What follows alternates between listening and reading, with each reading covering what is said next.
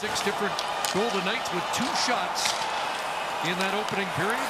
Josh Anderson had 2 and a huge hit there on Suzuki by Brayden McNabb. Weber went after McNabb, and that's going to be a penalty against Weber. Riley Smith, and that one ends up off the netting. Not an easy thing. Here's a pass. You can see he's looking down and right across.